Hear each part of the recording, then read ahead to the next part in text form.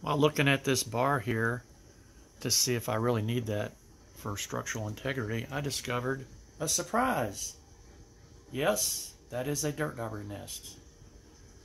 I'm pretty sure it's dormant, but I'm not going to take any chances. I will carefully roll the motorcycle back outside since it's in the house.